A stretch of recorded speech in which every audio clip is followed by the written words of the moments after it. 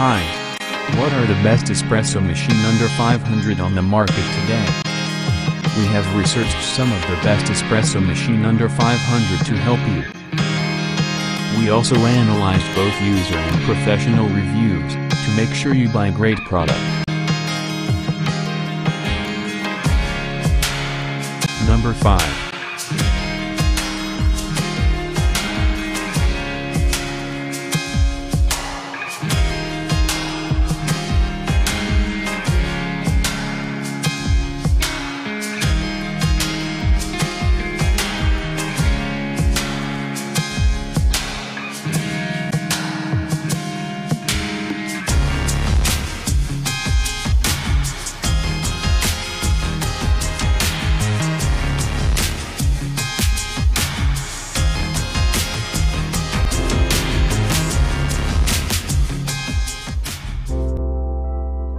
To begin the descaling process, turn the machine on.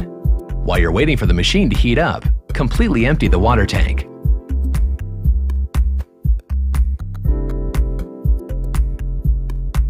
Pour 1 dose of DeLonghi descaling fluid into the empty water tank.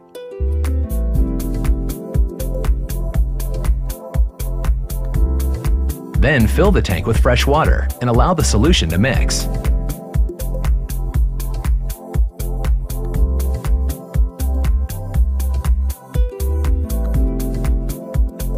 Once mixed, place the water tank back onto the machine.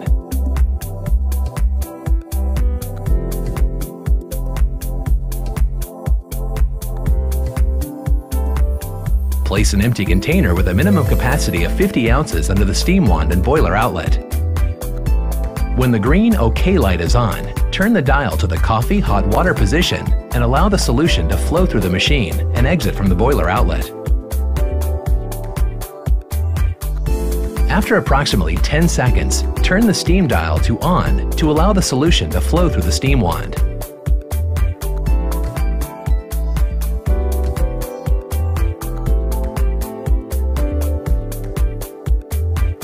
Wait an additional 10 seconds and then turn the dial back to the off position.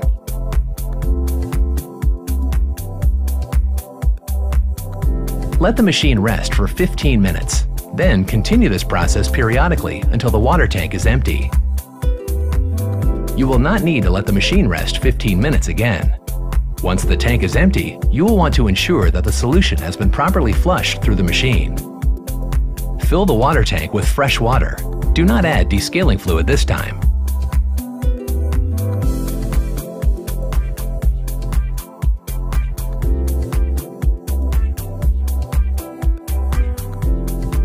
Simply empty and replace your container under the steam wand and boiler outlet.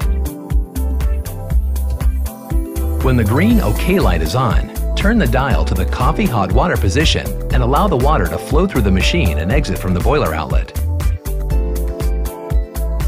After approximately 10 seconds, turn the steam dial to on to allow the water to flow through the steam wand.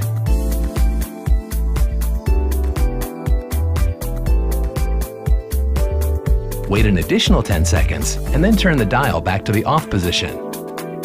For best results, cycle through 2 full water tanks of fresh water. Your machine is now ready for use.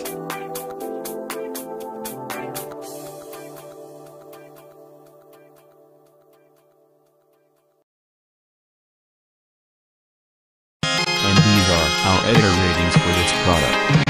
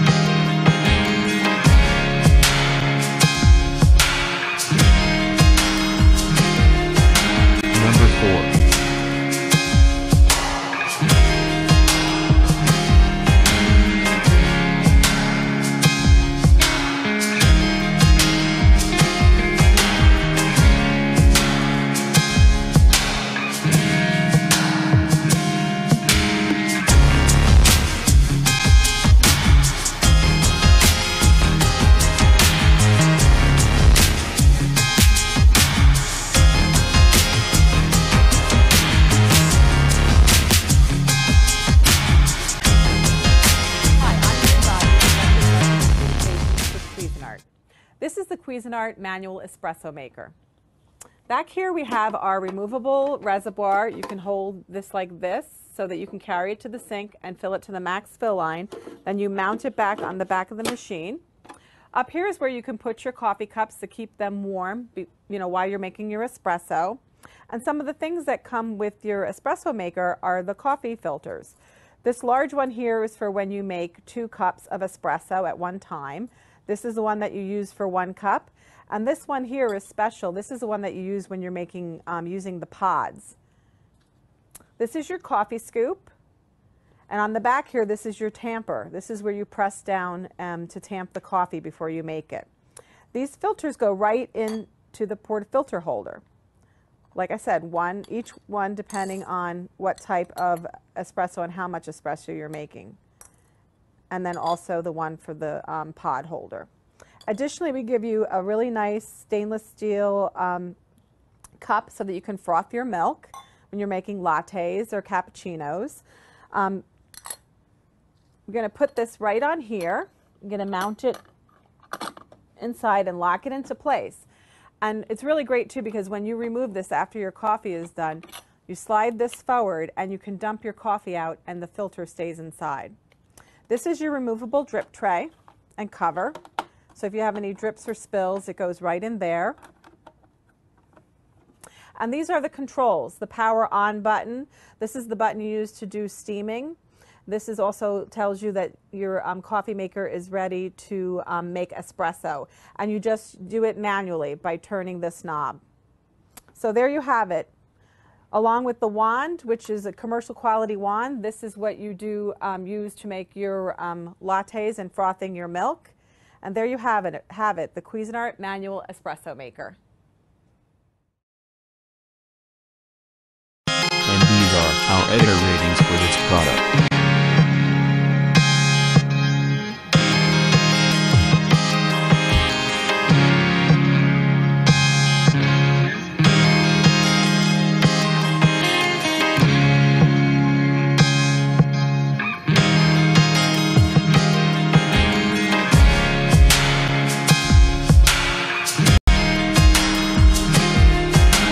Number 3.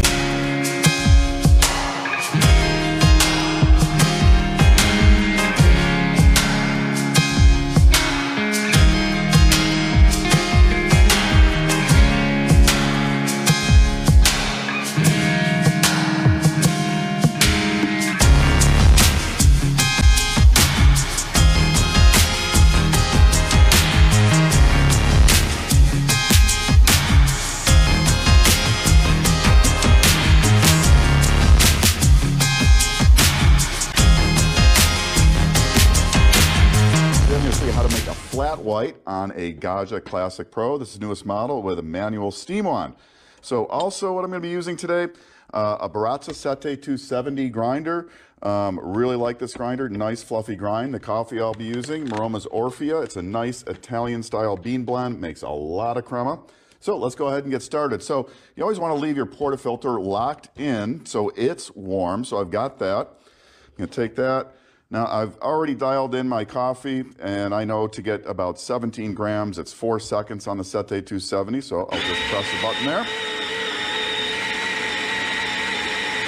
Really like this grinder, nice fluffy grinds there. I'm going to use a jack leveler to compress and level out my coffee. Just lay that in there and spin that. Really like the jack here. It's got an adjustable, easily adjustable depth. Very nice, easy to use, and you can see makes a really nice level compression of the coffee there. So we'll lock that in. I'm using it's about a 6-ounce cup here. So I'm going to do a double shot right into there, again with a 17 grams. So to get my shot going, just going to press the brew button there. Yeah, we'll have a look at this come. And I'm looking for 2 ounces, that's about 60 milliliters in my cup. And you can see that really nice, lovely crema dripping out there nicely. You take a look at that stuff. This shot's going to run about 20, 25 seconds here. And that should be good there. So right from there, I'm going to turn my steam on right here. Takes about 45 seconds for it to get up to steam temperature. So while that's heating up, I'm going to use some nice whole milk. I like the whole milk for its sweet, creamy flavor. I'm using a Radaware latte art pitcher here. Now, I'm not going to pour any art on this. And I know that for my purposes in this drink, I need to go about, just a half an inch or so below where the spout starts.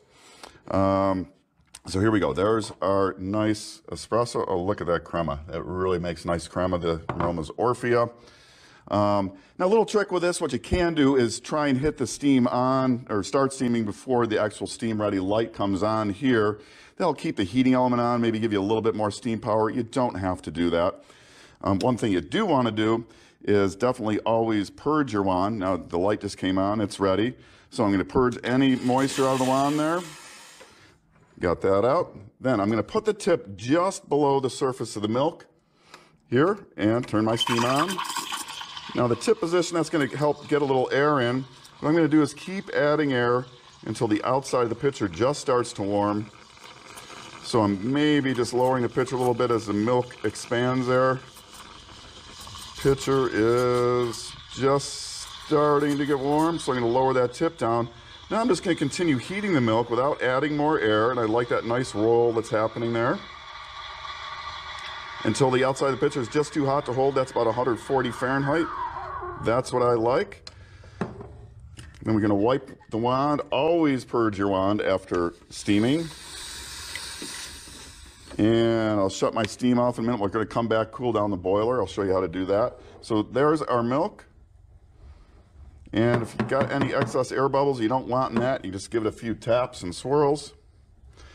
And what you're looking for is something that looks a little bit like latex paint in a can. It's got that nice shiny surface.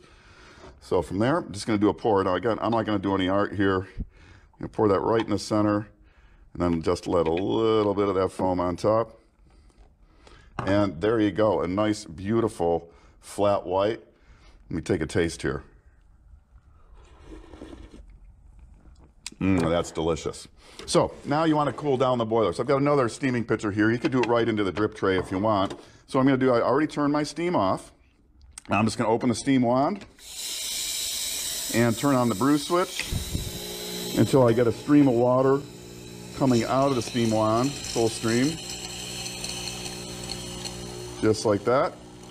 And that just cooled down, refilled my boiler, and that's it. Just give everything a little wipe down.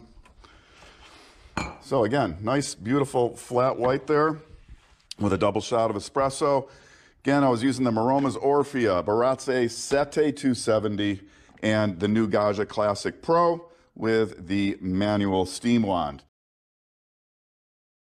And these are our editor ratings for this product.